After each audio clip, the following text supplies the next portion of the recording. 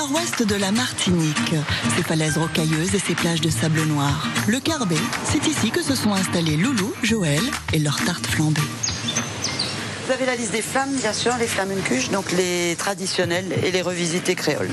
Je vous conseille quand même d'essayer peut-être une à base de poisson, notamment la marlin, qui a beaucoup de succès. La marlin, donc, c'est du marlin mariné. Et je mets le marlin à la fin de la cuisson. Donc je sors la flamme à 280 degrés, je vous mets le marlin dessus, avec le piment végétarien, le citron et l'huile d'olive. Et ça donne un petit goût vraiment génial, quoi. Voilà. Bonjour Joël. Bonjour Marilyn, bienvenue. Merci. Il était temps, hein. Je t'attends depuis ce matin, j'ai déjà eu chaud. Ah bah. Tu as bien travaillé avant que tu arrives. Ben, je peux vous dire qu'on entend beaucoup parler de vous pendant ce tournage en Martinique. C'est pas vrai. Ah oui, les Alsaciens, j'espère. Ah oui, oui. Ah, les tartes flambées sur la plage, super. Formidable. On s'est dit quand même, il fallait qu'on voit ça de nos yeux parce que des flammes en Martinique, voilà. Super. Bonjour. Waouh. Ça c'est la terrasse, quoi. Ah, ça plaisante pas. Ah, c'est magnifique. Manger une tarte flambée les pieds dans le sable. Eh oui, ça existe. Au Carbet. À ton avis, pourquoi une Alsacienne s'intéresse plutôt à s'installer dans le Nord-Caraïbe? Eh bien justement, j'allais te poser la question. Parce que ça ressemble beaucoup plus à nos paysages de chez nous. Alsace, Vosges. Quand tu vas sur la montagne Pelée, tu te retrouves sur un bain de rivière, tu as l'impression d'être dans nos régions. Vous, ça fait 20 ans que vous êtes implanté ici. 20 ans de Martinique, ouais. Et qu'est-ce qui vous a pris de partir? Bon, c'est des envies, aussi l'envie pour mon époux de reprendre son métier au départ. Parce qu'il faisait aussi les desserts, la pâtisserie, les glaces. Et puis, pourquoi pas faire quelque chose qu'on sait faire, en l'occurrence les tartes flambées. Oui. Et implanter le petit côté Alsace en Martinique. Ma collègue arrive un petit peu plus tard, donc tu as très bien choisi ton jour.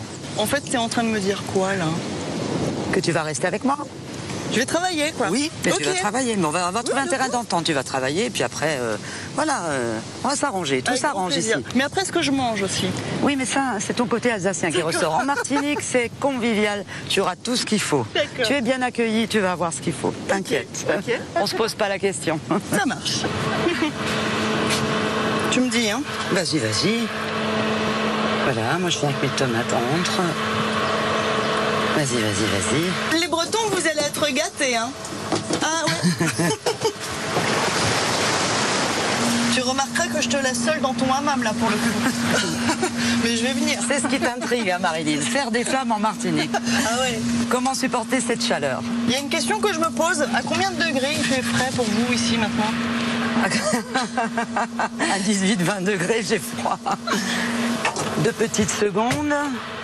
C'est le monsieur qui va manger la flamme marlin. D'accord. Je crois qu'il a bien fait son choix. Oh là là. Tu verras, elle est jolie en couleur en plus. Ouais, voilà, au boulot, Marilyn, t'es pas là pour te reposer. Hop. Donc la tarte flambée au marlin, je vous en prie. Je tiens quand même à préciser, parce que même chez nous en Alsace, c'est une chose qui n'est pas courante à 100%, c'est que la pâte est faite maison par Loulou. Ah, donc voilà.